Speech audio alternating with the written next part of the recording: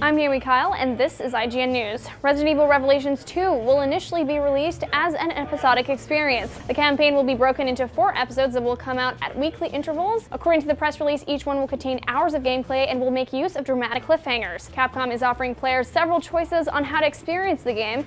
Episodes can be downloaded individually for $5.99, or players can buy a season pass for $24.99, which will automatically download each episode as soon as they become available. Once the final episode is released, the entire experience will then be issued as a retail disc.